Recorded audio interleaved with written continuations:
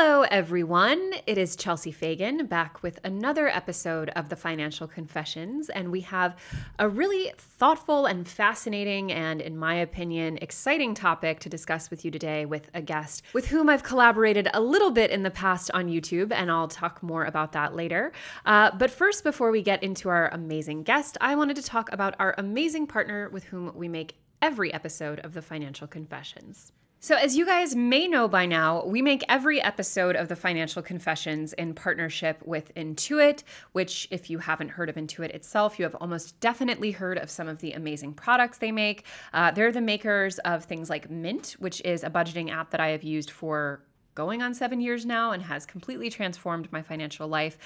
They make QuickBooks, which is a sort of mint for small businesses, which even if you're a freelancer, you are a small business, that I have also used for years now and use every day at TFD. They make Turbo, which gives you a super nuanced and detailed view of all elements of your financial health, including things like your credit score, your debt to income ratio, your verified income, basically all of the various pieces of information you'll need to make really informed decisions and help reach your goals. Plus, it's tax time right around the corner, and they make TurboTax as well. If you are dying to get started on your financial health, I could not recommend Intuit's products more to do it, and you can get started with them at the link in our description or the show notes. So as I mentioned, we have a topic that I find incredibly exciting today with someone that many of you are probably familiar with and on whose channel I have appeared in the past. This is WheezyWaiter, aka Hello. Craig. Hi there. How are you? Hello, I'm very good. How are you? I'm good. Thanks for having me. Thank you for being here. So you are in New York, but you don't live here. No, I don't. I live in outside of Madison, Wisconsin. Very cool. And how long have you been there? Because I remember you moved recently. Yeah. I've only been there for, I don't know, 5 months, 6 months or so. But I lived in Chicago for 12 years, and I lived in Austin for a year. So this crazy big city doesn't intimidate me that much. Why only a year in Austin? Because we had a baby, and we wanted to move near grandparents, the baby's grandparents. So that's why we moved because I grew up outside of Madison, Wisconsin. So as you mentioned, and as some of you again probably know, you make YouTube videos. Yes. And I've been on 2 of them now, I think. Yes, you have. Probably soon to be another one. Yes. And you have kind of a unique approach to YouTube, which I find really fascinating and compelling. I love your videos, where you sort of pick one topic per video, and they're often extremely diverse in topic, not necessarily things in which you're a subject matter. And you just kind of deep dive into that particular topic. Yep. Is that fair to say? Yeah. And in a lot of your videos, so I did a video about home ownership as well as one about minimalism. And I think in both videos, it seems to be your way that you very much go into these topics like, I don't really know how I feel. Yeah, because it's absolutely true. That's kind of the kind of person I am. I'm generally not, I don't have it's hard for me to form extreme opinions about things I don't feel like I know a lot about. So, but I feel like that's an increasing rarity on the internet. People who are very sort of like, I don't know how I feel about this thing yet. Yeah, and that's I don't it's not like a conscious decision that I'm going to go into this with no opinion. That's just who I am. Like I'm just someone who doesn't have extreme opinions about stuff. I don't know.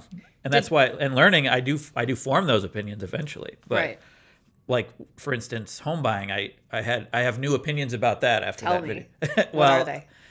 I think I used to think that it was more obviously a good investment. Like this is what you quote unquote should do if you have the means to buy a home, because your money is going to be most protected that way, aside from like a housing crash or something, right. Which we fully recovered from anyway. Well, I mean, broadly speaking, but actually, I think it's of course a matter of opinion, but it's probably you could find just as much benefit or more investing in the stock market and not putting down a giant down payment on a house over the long term. There's value in having the money liquid so you can spend it at any time rather than being tied up in property and having to sell a house to get the money. There's lots of other ways that money can be more valuable to you other than being tied up in a house. I think a lot of people go through that same realization. I think more and more in our generation, especially because so many of us don't have the means to buy a house, there's been that period of having to kind of relearn it from zero in terms of, I think most of us probably grew up being told by our parents that it was unequivocally the right thing to do and that renting was throwing your money away. Yeah. And I mean, there's definitely obviously some truth to that, but I think for a lot of people, it does not now feel like the death sentence financially that it used to feel to not own a home by a certain time. And in many cases, like my husband and I, like we very much could buy a home at this point, and it's just at this point not the right decision for us, which I think is becoming a choice people are increasingly empowered to make. Yeah, and we bought a house, and I don't regret it, but I really don't think it if you're just thinking about finances, it might not be the best option, you know? Yeah, and it's also, I mean, you're in a very different place in your life in a lot of ways. Aside from having a kid, you've also like lived in multiple cities. You work from home. You have a lot of things that are in the favor of being a homeowner and living in the same place for 10 years, which in many ways I think are the same thing. I think a lot of people don't realize how long you have to commit to a place for it to be a baseline good financial decision. Yeah, I think people say 5 years, but that's assuming at 5 years it's a good market. Yeah, that you really don't know for sure. Yeah. And what about, so the other one I did with you was minimalism. Yeah. Do you feel like your opinion on minimalism has evolved since that video? I mean, my wife and I had dabbled in minimalism years ago. Got it. But so I had thought about minimalism for a long time before doing that video. I think I realized after doing that video that I'm not so all in on minimalism like I was. I just don't think about it in my day-to-day life now. I'm much more about just if I need something, I'm going to get it, and I don't think about is this minimalism or isn't this minimalism. Now I'm just kind of naturally just doing what I want. I think being quote unquote minimalist or thinking about it for a long time kind of helped me just develop habits naturally. And what did minimalism used to look like for you though? Just getting rid of a lot of old stuff. I had a lot of stuff that I didn't need. I moved several times, which also helped get rid of stuff. But I got rid of books, CDs. I digitized everything that I felt could be digitized, and then just got rid of stuff. And it was. This is a theory. I'm sorry to cut you. This is a theory I'm now developing in real time as you say this. Is minimalism secretly a way for men to feel masculine about like spring cleaning, which is like usually a feminine thing? Like I remember my mom once a year would like go through and like organize and declutter and get rid of a bunch of old stuff, but we called it spring cleaning. Yeah, I mean, I don't think it made me feel masculine, but and it was actually a lot of my wife's encouragement to do a lot of this stuff. But yeah, I think partly I was living in Chicago and I was living in smaller space. So I needed the space. Yeah. That's always something that is kind of shocking to me. Like I've lived in New York now for a long time and lived in a equally big city before that. So like for at least a decade, I've been in cities where you just don't have square footage. And it always really shocks me how many things, like even if you watch HGTV, when people talk about like the tiny home phenomenon, or like they treat it as some sort of abstract concept or goal or lifestyle choice to live in a smaller space. And it's like, don't you realize that so many people just live in spaces like this? And it's just called living. Yeah. And I think doing the video also helped me realize that it's really not a thing for everyone. You can't really universally say that minimalism is one thing, because there's so many different people come from so many different backgrounds and live in so many different places that you can't, I don't think you can make these specific rules about what minimalism is, you know? Has there ever been a video where you went in with what felt like a more formed opinion on something and came out feeling differently? Well, home buying was one of the examples, but I'm trying to think of another one that was like really eye-opening. Hopefully I'm on the road to. I'm doing one right now about universal basic income, and I'm hopefully going to learn some stuff, because I've only read a handful of articles and haven't really thought about it that deeply. I think I've already learned a lot. I'm about to do one about nuclear power, which I'm going to talk to a professor at UW-Madison, and there's a nuclear reactor there. He's going to show me that. I don't know. See, I have loose opinions about nuclear power, but again, not that extreme. So it's going to be rare for me to be so eye-open and my eyes to be so opened, because I don't have that strong of opinions to begin with. I feel like I was saying this just before we started filming, but I feel like it's such a rare thing on the internet now to be so open and comfortable and not having hard opinions on things. And I feel like people feel compelled to generate them almost and I don't know if it's like a fear of missing out on the conversation or it's a sense of insecurity, but I feel like people don't feel liberated to be like, I really don't know that much about this thing. Yeah. I think everyone, opinions get attention. Extreme opinions are what gets attention, what gets clicks. Yeah. And I just don't like pretending to care about stuff that I don't care that strongly about.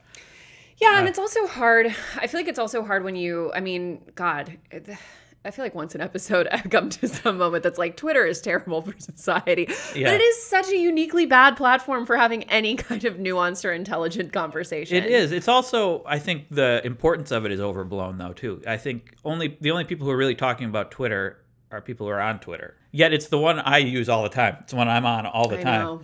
But I don't think it's that important, really. It's always really funny. I don't know if this is just my Instagram feed as like a pretty basic woman, but like anytime something horrible is happening politically or in the news, my Twitter feed is like, an unbelievable meltdown. And then you go over to Instagram and it's as if there are no politics. Yeah. There is no president. Like nothing is happening. YouTube's kind of the same way. There's hardly any political stuff on YouTube. Well, I follow a lot of political YouTubers, so that's I probably have an exceptional experience on YouTube. But on Instagram in particular, like election night on Instagram is just like people sharing their favorite cookie recipes.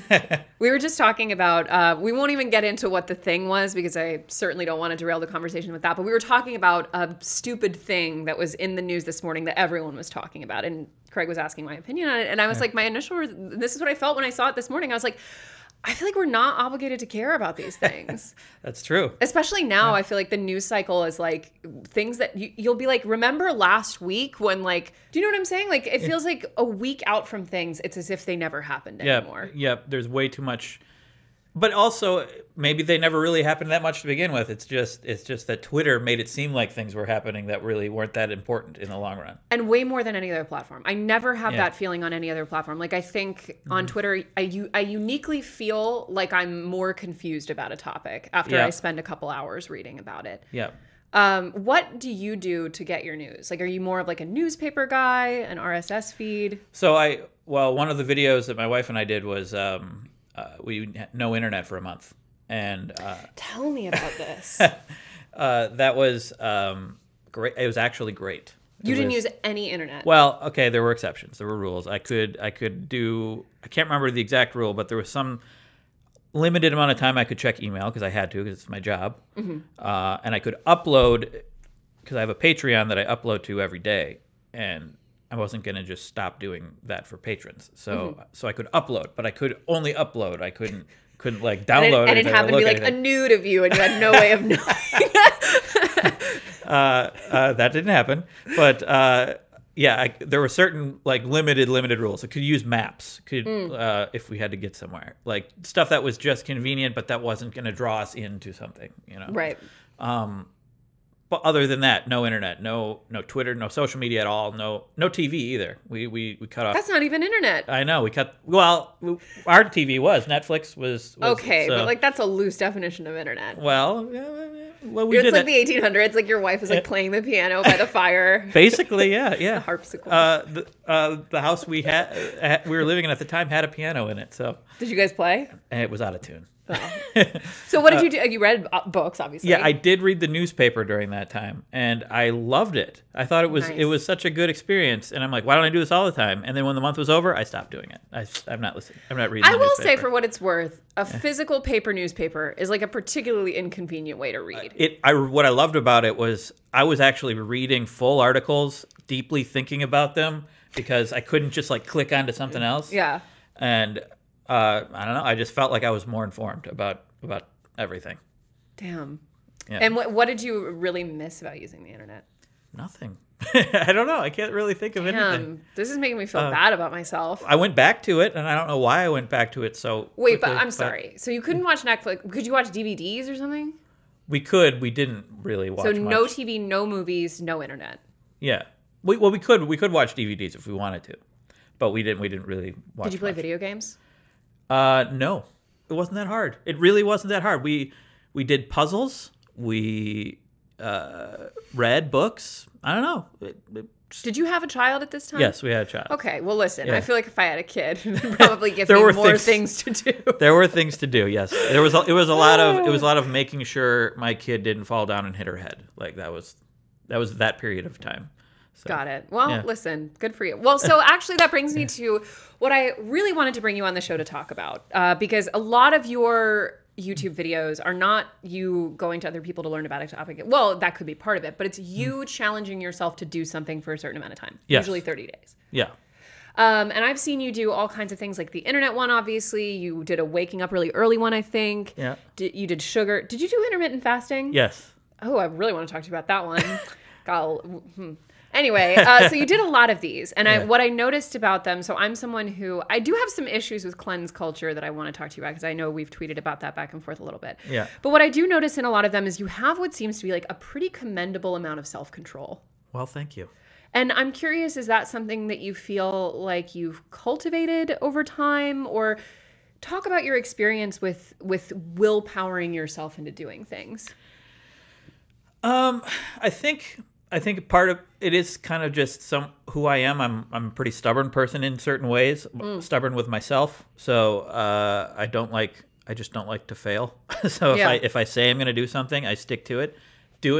Tying it to a video really helps, actually. Just saying publicly that I'm going to do this. Yeah. And then having a specific time, like knowing when I don't have to keep doing it, like 30 days from now. It's like a light at the end of the tunnel kind of thing. Yeah, that helps for sure. If I just say broadly, I'm just going to not drink anymore or something, then there's no time frame, there's no goal. I feel like I'll cheat more often. Yeah. So having the goal, tying it to a video, making it public, for me works. It really helps. I mean, that's a huge level of accountability that a lot of people don't have access to. Yeah. Like your sugar one has like 10 million views. Yes, I didn't know that was going to get that many views, but yeah, that was that one blew up big time. But I did know that thousands of people were going to see it regardless. Yeah. And that helps for sure. Do you, in most of the things that you do like a 30-day break from, do you go back to the thing after the break? Most things in some form have improved because of the challenge. Most things, like intermittent fasting, I'm still doing that loosely. I'm not as strict about it, but I eat much later in the day than I did before, and I stop eating earlier in the day. Tell me about that experience. I'm very curious. Intermittent fasting was one of the most, I would say, one of the biggest improvements. It caused I lost after a couple months. So in the initial month, I'm not sure how much weight I lost, but I lost probably like a total of like 15 pounds because of it, which was good for me. And I felt better. I felt like I didn't feel as hungry as often. I felt like I had more energy throughout the day. It may have improved my sleep a little, although I still struggle with sleep. That's a thing I'm working on for the future. So, but I loved it. I thought it was good. Yeah, so I first did IF, I think probably it was 4 years ago now, just under 4 years. Because I had reached a point in my life where I was like, I'm clearly not living well. Like I definitely, I was at my highest ever weight. I think I was like 156 or something. And I was completely sedentary, and I was just eating constantly in a mindless way. Like I never even really felt as though I was enjoying any of my meals. I just was eating because I was kind of bored at my job, and in many cases like the sun was setting early and it's like time for second dinner. Yeah. But so I did it, and for the first year I was pretty damn hardcore about it, like in the sense that I was very rigorous. Like I did it where I pushed the time window out over the course of like a month, where I would do like 15 minutes a day, where I was extending my time window so that it wasn't just like really difficult. But I was also counting my calories, because I wanted to make sure that I was like, that I knew exactly what I was putting in. And lo and behold, I ended up losing, I think 30 pounds total. Wow. So, which was kind of a lot on that frame. Like I went down to 127, and now I'm higher than 127, but still lower than I was.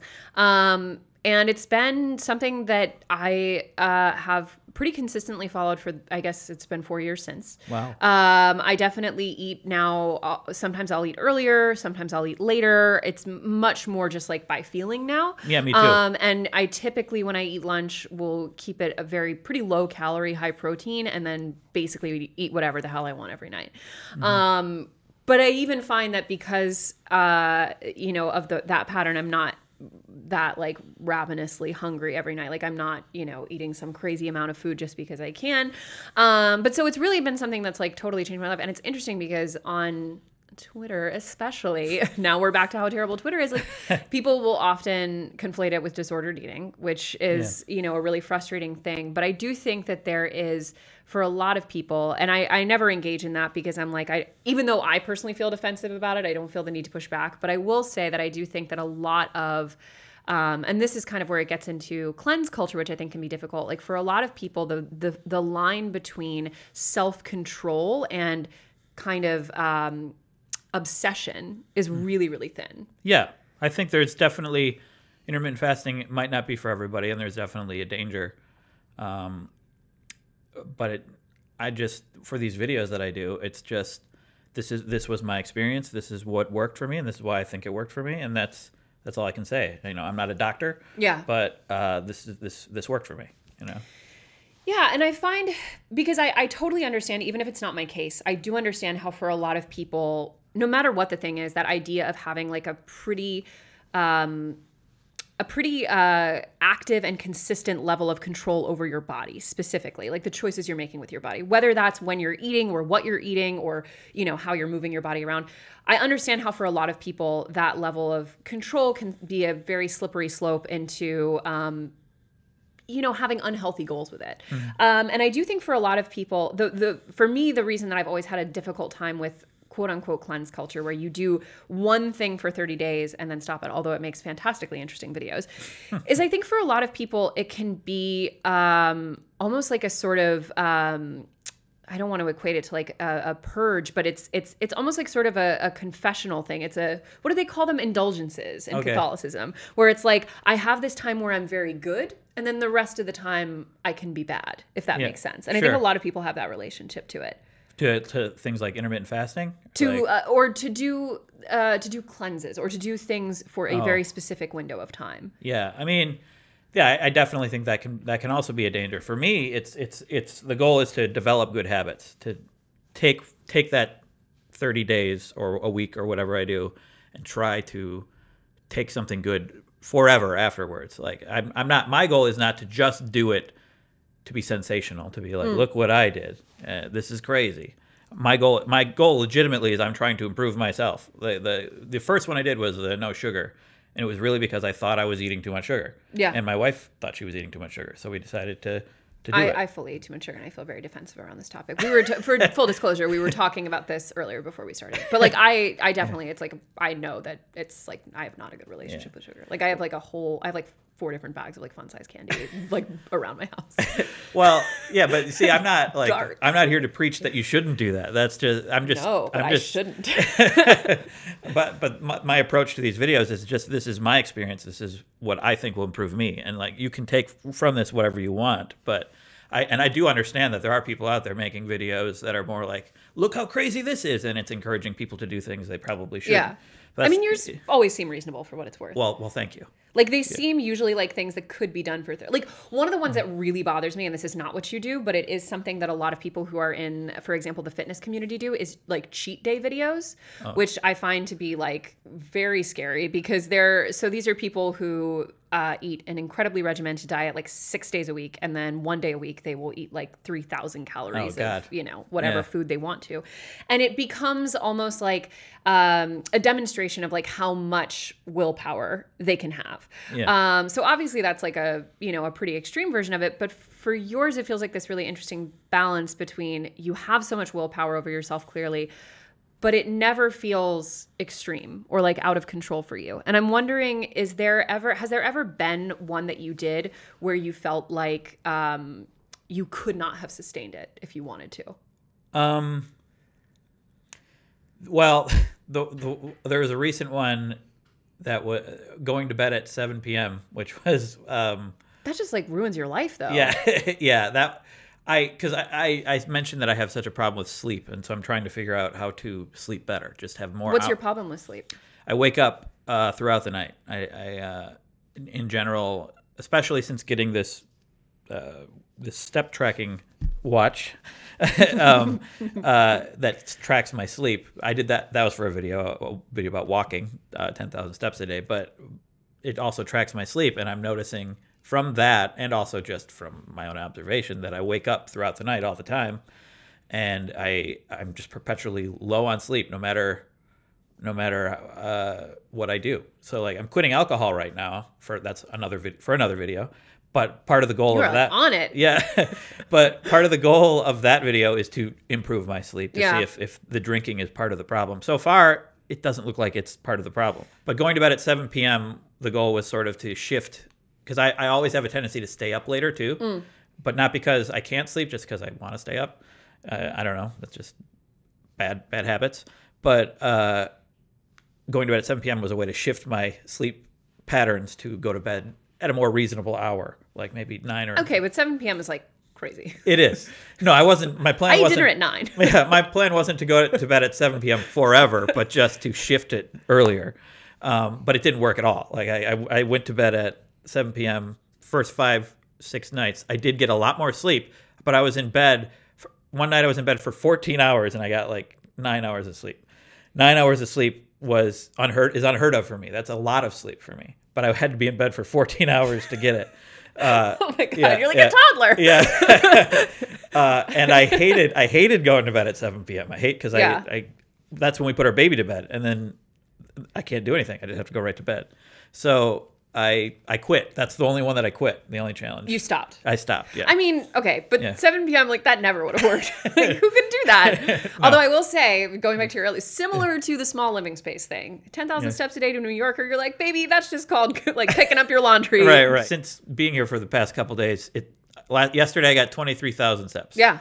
I actually did a challenge to do 20,000 steps a day every day for a month. And that was only difficult. Like I can do it on aggregate, like over the course of 7 days, average out to 20,000. But there were several days that I was just like walking back and forth down my hallway to just like hit the thing over the edge. Yeah. I will say that the steps thing is something everyone should do if they can. It is a lot harder when you're not in New York. It also depends on where you're from and what you do for a living. Fun anecdote. You used to live in Austin, and I don't drive. I used to drive. I will not drive again for the foreseeable future.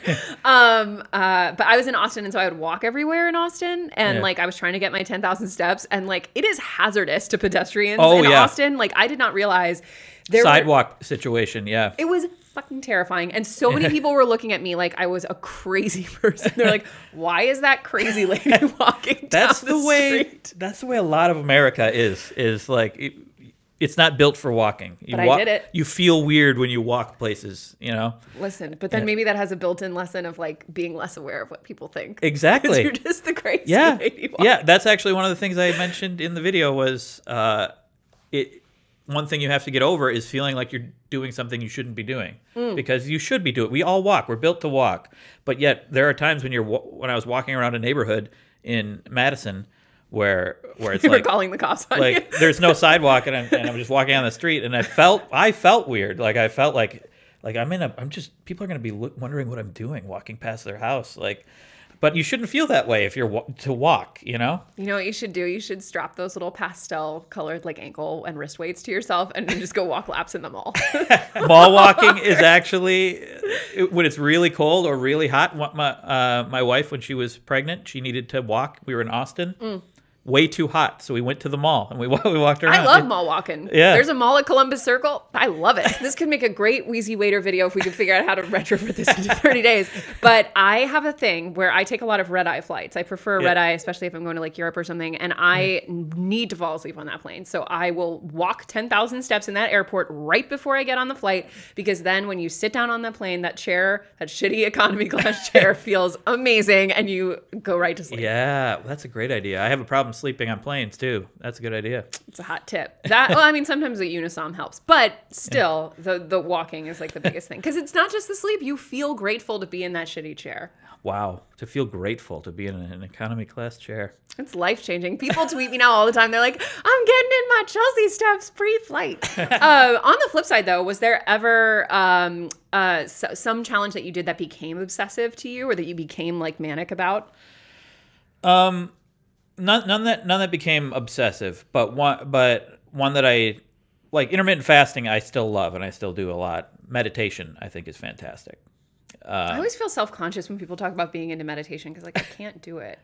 Well, there's no right or wrong way to do it, really. That makes me feel worse. What do you mean by you can't do it? So my husband is very into meditation. He does his whole like meditative practice on I think a daily basis. And like and he like has walked me through the process. He's like, you have your word that like you repeat and it like brings you into your meditative state. And he like whatever. And I've tried it a million different ways. I've used apps, I've done all this thing, but I just think I have a loud brain. So your problem is you feel like you can't turn your brain off, you can't turn your random thoughts off? No. Yeah, I did it every day for 30 days. And initially with the goal of 20 minutes each time. And initially it was hard to turn my brain off. I realized I was addicted to thinking about work. I was addicted to thinking about the things I had to get done all the time. And eventually what I did was the body scan, where you focus on each part of your body, starting in the head all the way down. And that turned my brain off almost every time. It took a little while, but after like, I don't know, 5 or 10 minutes of doing that. Fun fact, when I was a teenager, I was Wiccan and in a coven, and we used to... And then, fun fact, after that, was baptized as an evangelical Christian. Like, Chelsea was, like, doing the Epcot tour. Wow. Was this by choice? Like, like, multiple years at a time, though, not like 30 days. But, I was my parents were very, like... surprisingly woke and very permissive about me. Like they took me to like a little oddity shop when I was Wiccan to like get me a wand and an altar and all that stuff. I had a coven. There were 3 of us. Wow. Anyway, all that to say, there's a practice in Wicca and in a lot of pagan religions where you project to the astral plane, where you can like, it's basically meditation looking back. And I'm like, if only I had the zest that 13, 14-year-old Chelsea had, because I was like, I remember the feeling, which I suppose is very equivalent to true meditation, where you're in a meditative state and you are not at all encumbered by your daily internal monologue. Yeah, I mean the goal is really just to stop thinking about my anxieties, my stress, everything that is stressful in my life. And it's really nice when it works. It doesn't work for me every time either, but it does work. Do you have tips for people who would love to challenge themselves to do something but don't feel capable of it? Set a time limit. Just say, I'm going to do it for this amount of time. And then for me, that just works, because then I know that I don't have to do this forever if initially you don't like it. Most things that I try initially, I'm uncomfortable with them, but because I know there's an end goal, I'm like, okay, I'll just continue. And then after several days, I start to like most of the things that I try. So yeah, I'm really interested because again, I think I'm someone who would probably miss the point of a lot of 30-day challenges, because I feel like I would just like if it was sugar, I feel like I would just like go out and get myself a sheet cake to celebrate. Like I feel like well, yeah, but then after 30 days, my wife and I did that, and we didn't really want it as much. Yeah, we kind of didn't want it. I mean, okay, listen. My wife went back to eating a lot of sugar. She admits that she's like back to square one now. So it didn't really I feel validated stick. now. Yeah. To be fair, like, okay, so in the case of sugar, that's a poor example for me, because I'm definitely physiologically addicted to sugar. Like, I probably could benefit from, like, a detox period. Say a week. Do a week. I could do a week. Yeah. But I do think in general, if it's something that, like the internet or some facet or social media, something that, like, is never going to leave your life, but you want to have a better relationship to, I'm curious if you've ever done, because I feel like this would be a better one for me, to do, like, a 5-2 situation. I know a lot of people do this with, like, veganism. They'll be like, I'm vegan 5 days a week. 5 days a week? Not necessarily on the weekend or weekday, just like any 5 days, any 2 days. I think that would work, but again, like, because for me, I think it would gradually bleed into just my normal habits I have now after a while. Like if I would rather, for me, I would feel more accomplished if I set a goal of like 30 days and did it for those 30 days, rather than say indefinitely 5-2. Because it feels just too overwhelming, the idea of doing something indefinitely? Well, yeah, and just the fact that it's indefinite, I don't know, it would just make me want to break the rules more. I'd just be like, yeah, this week I'm not going to do it. This week I'm not going to do it, you know? Have you ever done a 30-day challenge? Have I ever done a 30-day challenge? I have done, I've done 2 weeks of a challenge, or I've done, this is my new regime. I am the guy who never eats sugar and works out for this amount of time, and then I spiral into like obsessive behavior that like gets bad. I was gonna say for you though, and for me, the thing that works, I think we have very similar relationships with like, I don't wanna say compulsive behavior, but like things that we want. We want things now and we get them. I think something that has helped me is just throwing all my candy out, but buying a whole bunch of dried fruit and things that aren't necessarily better, but are better. And then switching from dried fruit to like canned fruit to like fresh fruit. And then I'm eating a lot of fruit, and then I gotta cut down fruit, which is pretty easy because I can replace it with like peanut butter on a rice cake or whatever. And then at that point, I'm like, oh, I'm not really eating a lot of sugar. Yeah, so the gradual changes for you. Like for me, just 30 days, doing the extreme for 30 days helps me. Again, it's hard to say how much it helps me because I eat sugar now. But doing it for 30 days really taught me a lot about what's in everything. Like this has sugar, this has sugar. This, oh yeah, we eat garbage. Yeah, yeah, and now I'm just more aware of it, and I'm more aware when I'm eating too much, and I can scale it back. But it's not like I'm not quitting it all together. You know. I was talking about this actually with my colleague before we came here because I was mentioning that, you know, this is a lot of what you do is these challenges. You did the sugar one, and I was like, I want to just like as a first step toward anything, like empty out my kitchen and the other hiding places of all the sugar products that I have, like all the candy, the cookies, the cakes, the frozen dessert, like all of that stuff. Just like put it on my counter in a pile and take a picture of it. Like, yeah. I don't even have to do anything necessarily after that, but just acknowledge it, because I feel like it's interesting what you were saying, Ryan, that like a lot of times the cold turkey / cleanse element, it's still about that thing. Like even if you're abstaining from it, the abstention becomes its own thing. But I do feel like if even if it's that approach that works, that's more like phasing out. I think first and foremost, I think we'd all be a lot healthier if we acknowledge that a lot of our habits are bad and a lot of what we take for granted is really not okay. Yeah. Like I think obviously New York, it's not necessarily our problem as much as others, but like I think a lot of people don't realize how sedentary they are. Oh yeah. Video editing is a very sedentary thing. Like I have to, and I bought a standing a stand so I can put my laptop on and stand up and edit. Even that, like standing for a while is sedentary. Like it's just, it's rough. And working at home. So I have to consciously be like, I'm going to go out and just take a walk for no reason, or which is just a weird concept for people to walk for no reason. Like I feel weird saying, hey, I'm gonna go take a walk. Like, where are you going? Just taking a walk. Like, okay.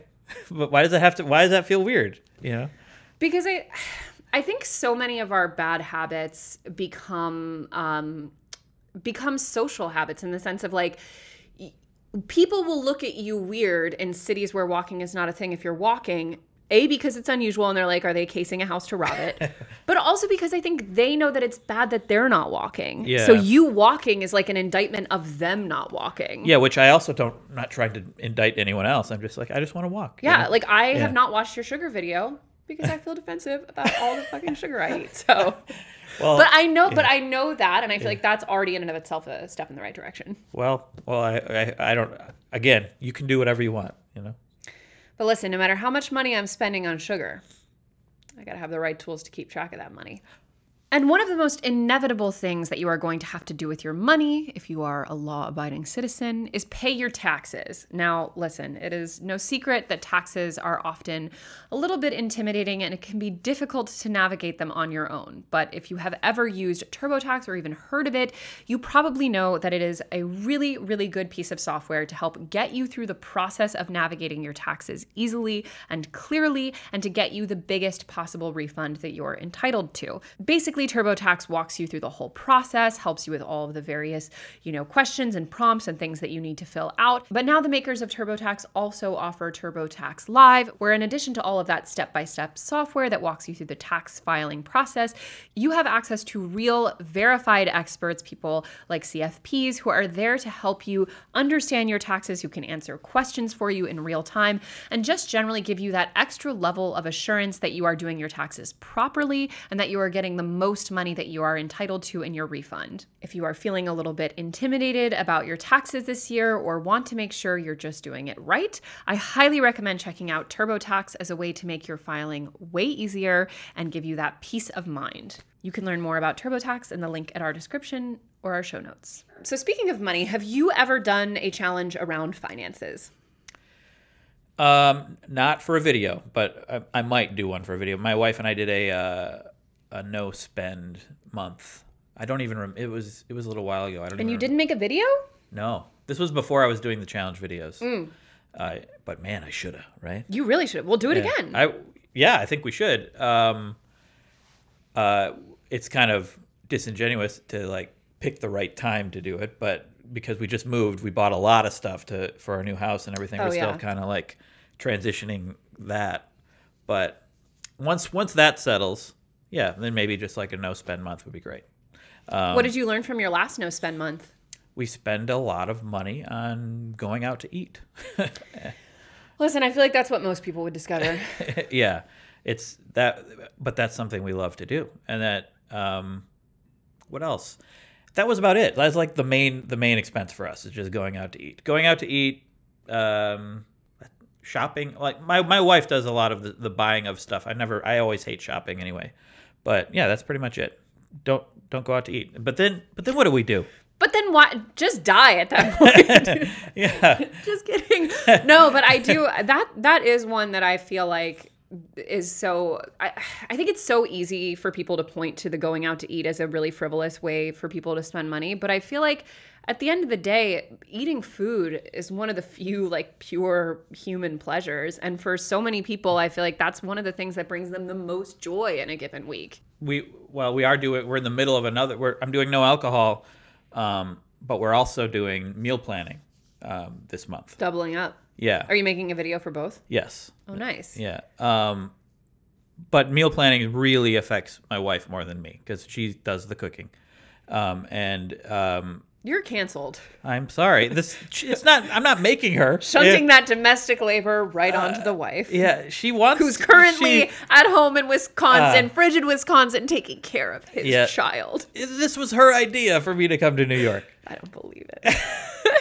All right. Well, you'll watch the video. You'll find out. But I will say, doing no drinking and meal planning in a month, it's gonna be hard to disentangle which benefits are from which, right? Body-wise. Yeah. Well, meal planning and no alcohol? Because I feel like if you lose weight, it's from whence did that come? Yeah. Yeah, that's true. I don't think, with meal planning, I don't know that we're changing our diet a whole lot. We have less stress in our day because that was a big source of stress was, what are we going to eat tonight? I don't know. What do you want? We'll just have a discussion, and it does stress my wife out a little because she has to have time to prepare because we're also feeding our baby and everything. And I sound just like a bad person, don't I? No, although I will say when you first said meal planning, I was envisioning meal prepping, which you're not doing. Not really, no. Some of it's prepped. Yeah, some of it, but we would go to the grocery store almost daily just because we didn't know what we were going to eat until that day. And see, this is why this is more of that broification of concepts though, because isn't a lot of meal planning and meal prep, isn't that just leftovers? It is for me. I mean, I cook big batch almost everything I cook, and then I portion out and freeze the rest of it. And I feel like my mom did that, and it wasn't called meal prep. And then it lasts a week, or No, you put it in the freezer, Craig. What do you mean? So you cook a big portion, you put it in the freezer, and then you heat it up every night, or not every night. It's just you now have it. It's it snows, and you're remember when we made soup? Gonna eat that soup. Heat some soup up. I'm literally gonna do that tonight. I'm gonna make a shit ton of soup and then freeze 8 or maybe 6 portions of it. Okay. I mean that works, but that's not the way my wife wants to eat. She doesn't like a lot of leftovers. But again, you don't usually eat the leftovers. Like, we'll have one portion of leftovers that's in the fridge that you eat like for lunch that week, but then the rest of them go in the freezer and you can eat them like months later. Yeah, I suppose. It's kind of like TV dinners, but for yourself. But we're also trying to not go out to eat a whole lot. The food we're cooking, we can put it away, but then we just have to keep cooking more food. You know, we want to eat the leftovers right away. We're also at home all day. So she works at home too? Yeah. Oh, okay. So we're eating lunch at home. So we do need a constant flow of food to happen. Got it. Yeah. I don't know. I mean, I feel like it used to be so much more common than it is now for people to be okay with the concept of eating the same meal multiple times in a week. I feel like I mean, again, I'm very used to the leftover lunch life, but I understand if that's not your thing, that it could feel kind of depressing. Again, I like that idea. Yeah. But my wife doesn't like that idea of eating the same meal. She loves it to be fresh every time. I'm like, ooh, what's for dinner tonight? Yeah, kind of. But every time's an adventure. Yeah. So how's it been going with Dry January? Not that hard, really. Except coming to New York, it made it a little more challenging because there's so many awesome looking cocktail bars and wine bars everywhere. What are you doing instead for your outings? I'm just working. Pretty much. You should go like bowling or something. I should go bowling. Do like a fun little activity. Okay. I mean, last night I went out and I had ramen, which was awesome. That's just eating. That's not an activity, really. That's true. It's really interesting. I was talking about this with a friend the other day, how we as adults often become incredibly unimaginative with our social lives as we get older. We're like, do you want to you want to go get some food? You want to go get a drink? You want to... I think that's it for the most part. I think as I get older, I just weigh how much energy it's going to take to go do the thing versus not doing it. You know, when I was younger, it's like I had infinite energy. I could just go out and do whatever. But as I get older, it's like I'm going to have to go. Well, if you're not in New York, go get in the car and drive and then go just hang out for a while, and then go home, and then like it's going to be too late, and I'm going to not get enough sleep, and I don't know. Yeah, I find that that's also part of the reason why because I do pretty regular workout classes, and I always do them in the evenings because I find that, like, especially in the winter months, it's one of the few things that will consistently like force me to be outside of the house, move my body, and like experience some serotonin after the hour of 5 o'clock because otherwise it's like all you want to do is go home and sit on your couch and eat like stew. Yeah. But it doesn't help that there's so many awesome TV shows, and, you know. There's too much TV. I can't, no more, please. Like, I feel like I don't know. I feel like there's way too much. Which, by the way, and I'm curious to know, when you did not watch TV or movies for a month, you really didn't miss that. It didn't feel like an absence to you. Really? No, it really wasn't that hard. I'm trying to remember what we were in the middle of watching at the time, and I can't think of what we were. Oh, we were watching a lot of Great British Baking Show at the time on Netflix. It's called the Great British Bake Off. Yes, but not in America. It's not. It's. Is that true? Yeah. I've never seen it. On Netflix, it's the Great British Baking Show. We were in the middle. You never seen it? No, I just like to condescend. Okay. Well. Wow. No, I should watch it. I love cooking shows, so. I like it because it's a breath of fresh air compared to any other competitive show. Yeah, because everyone's so nice to each other. Yeah. So, have you ever, outside of the steps, have you ever done a workout challenge? No, I plan to do one this year. I plan to do. Don't say CrossFit. No, I don't think so. But some sort of strength training because I've never done it and I want to try. I've never joined a gym. You know what I would like to request formally? I'm sure none of you will be surprised, but there are very few men that do it, and it has an enormous amount of benefits.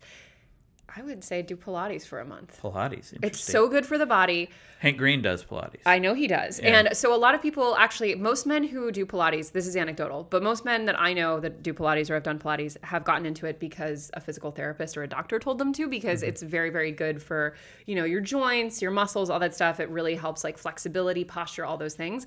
But it's pretty difficult, especially when you get really into it. And I feel like a lot of men would be surprised at how much it does for them. That is interesting. That sounds like a good video. Do you want credit for that? Listen, if you publish that bad boy, it should be co-produced by Chelsea. Wow. Okay. I want EP status. Do you want to edit it for me? No, thank you. Yeah, that actually sounds like a great idea, Pilates, because you don't see a lot of dudes doing it. No, and I feel like it's also because I think anything that like works on like flexibility or stretch, any of that is just like read as girly, I feel. Yeah. And yoga, we're going to do yoga for a month at some point too, which which is good. I hope helps, people say might help my sleep problems as well. So listen, I'm someone who's had sleep problems my whole life, and I do Pilates pretty damn regularly, and it really hasn't helped. Yeah. But I also I know a challenge I should definitely do for 30 days: no blue screen in bed. Yeah, I did that with no internet, and Did it help your sleep? Maybe a little. That's a no. Yeah. Oh my God.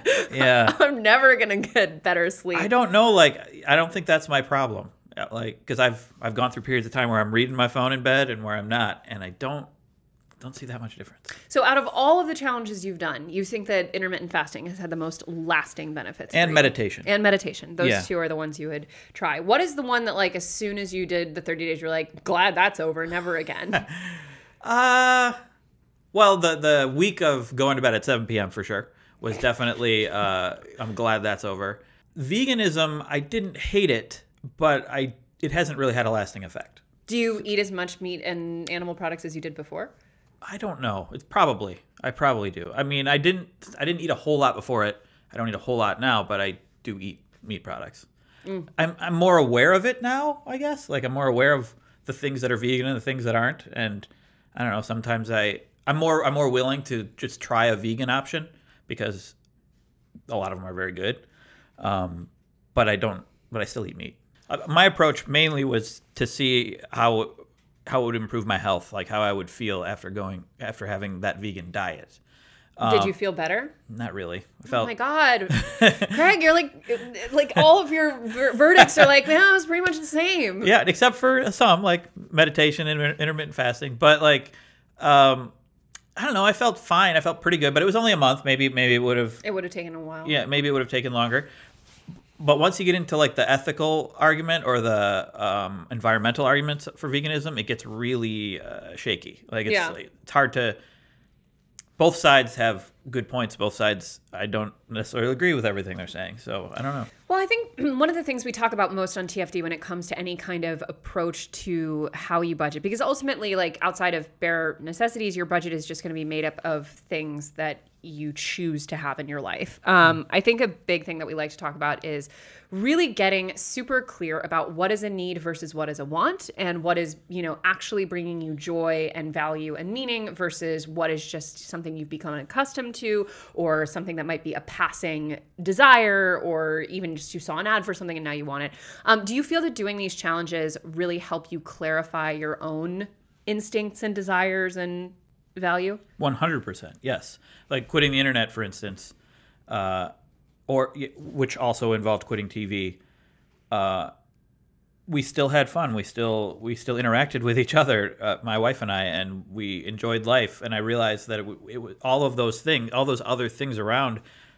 Almost none of it matters, really. What matters is, to get sentimental, what matters are the people in your life. That's really what matters, And the more they do these challenges, the more no alcohol. Every a lot of my social interactions, especially in Wisconsin, involve drinking.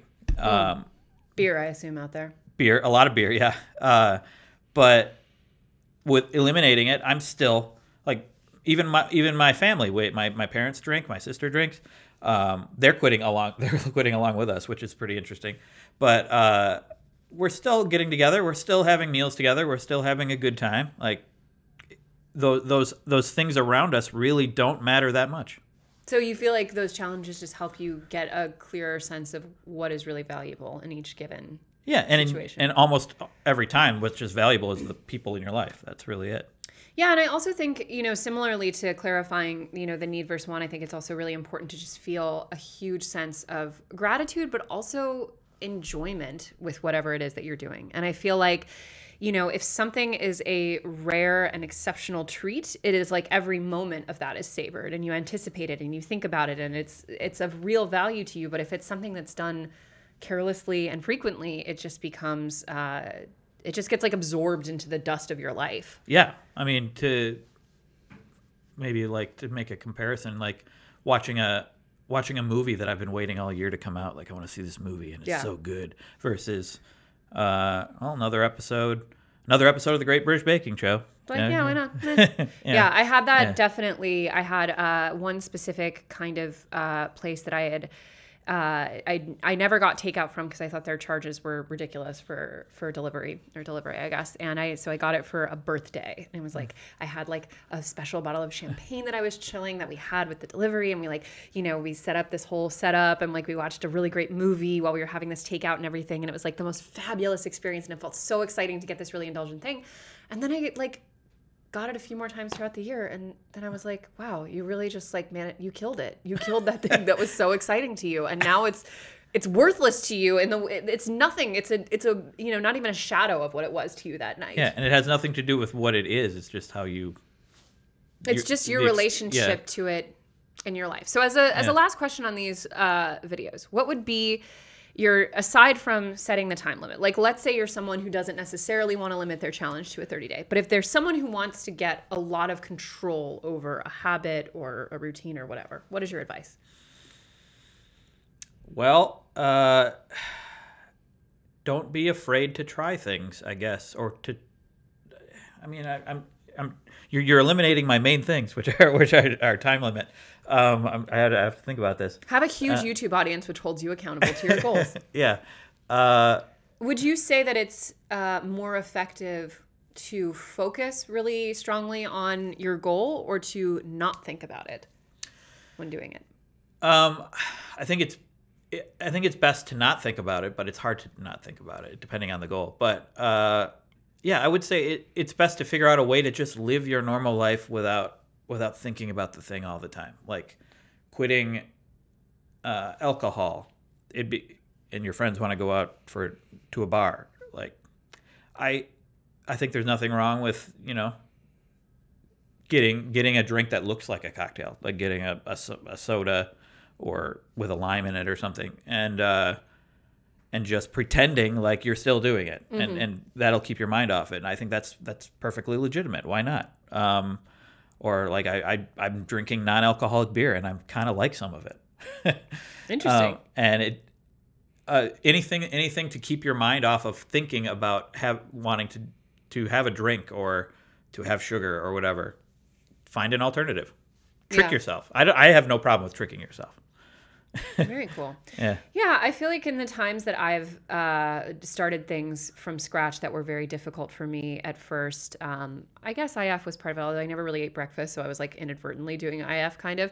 Yeah. But especially for me, starting Pilates a few years ago was the hardest thing I ever did in terms of like completely changing my relationship to like my body and like getting into working out and all that stuff.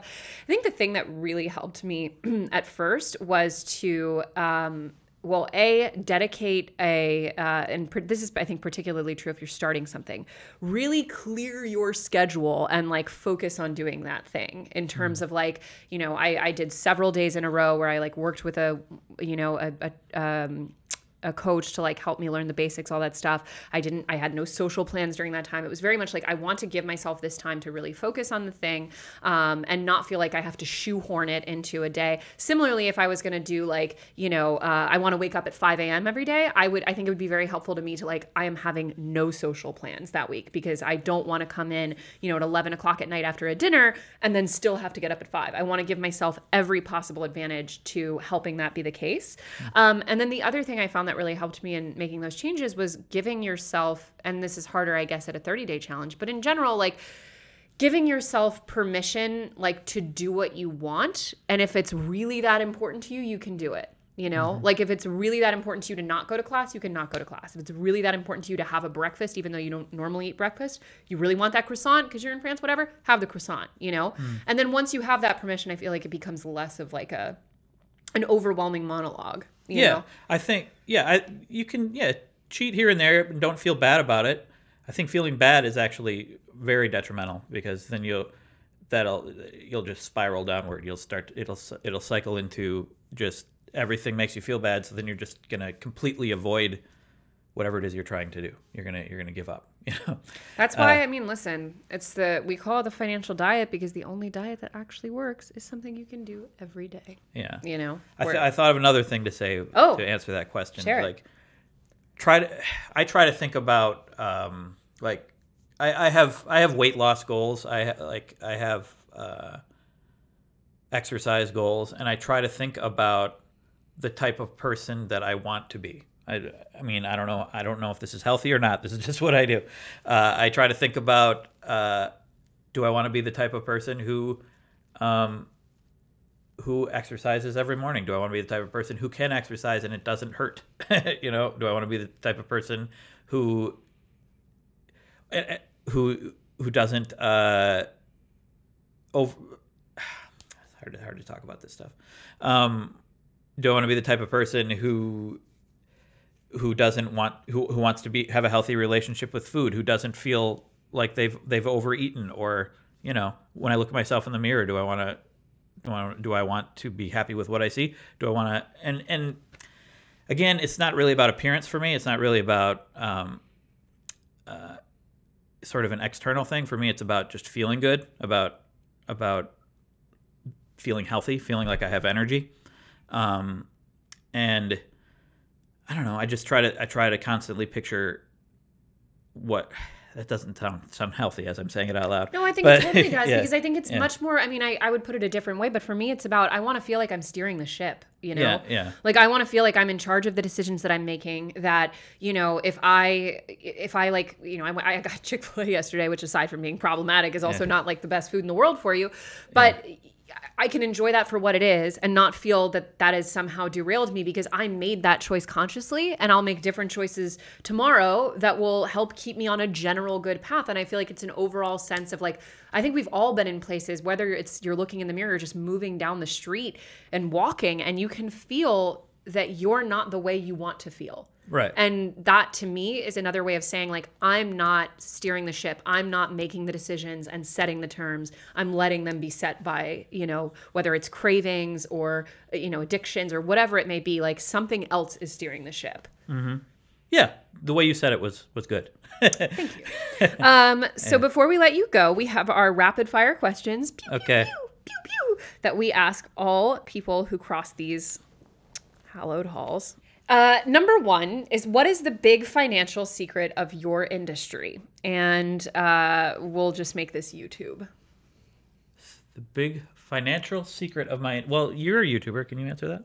I have a lot of answers to that, but I'd be curious to hear yours. Big secret. Oh, I have a really good one that will make you reveal a number, if you wouldn't mind. How much money did you make off of that video that did 10 million views? Do you know? Somewhere in the 30,000s. Holy shit! Yeah. Woo, woo, woo. That is a lot of money. Yeah. That's a car. Yeah. That's a car. Yeah. That was very, and that doesn't happen every video. In fact, by far, it never happens for me. That's exciting. Well, thank you for revealing that number. We love when someone reveals a number for context. Yeah. Number two, what do you invest in versus what are you cheap about? I invest in stocks. And I'm cheap about clothes. Damn, just like a straightforward answer. Out of curiosity, when you say stocks, I hope you're not meaning individual stock picking. I'm not like a day trader, if that's what you mean. Like mutual funds. Like, okay. Yeah. But I was just, in my mind, I was picturing you being like, I'll take a little Adidas, a little Google, what have you. Yeah. Not good to do, folks. What has been your single best investment and why? My investment in YouTube video making. There you go. Mm-hmm. What's like your tool that you get the most use out of? I mean, aside from, I guess it's your camera, but actually that's a stupid question. Editing software. What do you use? Adobe Premiere. What has been your biggest money mistake and why? I don't want to go into too much detail, but I invested in making an app and I lost a lot of money. Was it you making the app? Co-producing it, yeah. Got it. Mm-hmm. That sounds like a fraud story, but we won't make you elaborate. What is your biggest current money insecurity? My biggest money insecurity, I guess we just bought a house, so I think about that all the time. The money we're putting into that. What if like a tree falls on the roof? Yeah, we just had to cut a tree down. Man, trees and houses, man. Yeah. Trees and houses. But I don't feel that insecure about it. That's just Right. the It's just thing like is- a worry. Yeah, right. Actually, going back to the investment thing, you don't have to tell us anything about the app, but like, what is the biggest lesson that you learned from your foibles in app making?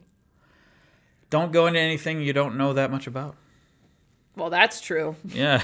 Can't say I disagree with that. Yeah. Number 6, what has been the financial habit that has helped you the most? Putting money where I can't easily get it, I guess. Man, your answers are short and sweet, but very true. Well, I mean, I could elaborate on that if you want. Well, go ahead. Yeah. Like the best advice my dad gave me once when I was waiting tables and I was living month to month, I had no savings, was just every shift put away $20. And so I just put it away. I put away $20 into savings for periodically, and then eventually I would put away more money than that because I noticed that I could afford to put away more money than that. And then I saved up like a couple $1,000s, bought a laptop, started making videos. The American dream over here. And lastly, when did you first feel successful, quote unquote, and what does that word mean to you?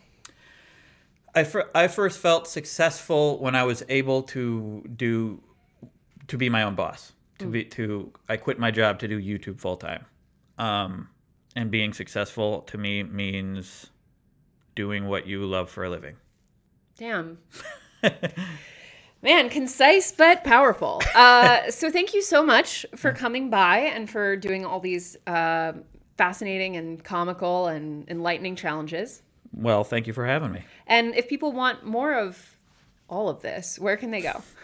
They can go to youtube.com/WheezyWaiter. That's my main stuff. I'm also on Twitter, although as we've discussed, Twitter doesn't matter. But I'm at WheezyWaiter on Twitter. I should quit Twitter for 30 days. That I could do and should. But that's hard. If you're just quitting Twitter, but you're still on the rest of the internet, you might eventually get led to Twitter somehow. Delete the app. Yes, the app, I will delete for sure. the app. You know what? I'm going to wait. Delete it right Hold now. on. Yeah. Oh my God, this is a TFD first. At least you'll have an obstacle to We get got to to cut it in now. on this. Okay, hold on. Yeah. All right, we're going to the Twitter. Ooh, they're all vibrating. And delete. You did it. I did it. So next time you go to Twitter, you're going to be like, oh, I deleted the app, and you probably won't go to Twitter. Oh my God. Yeah.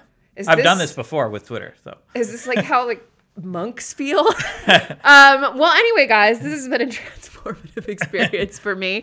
I got so much out of this. Yeah. Thank you as always for watching, and we will see you next week on the Financial Confessions. I probably won't be here. Bye. Yeah.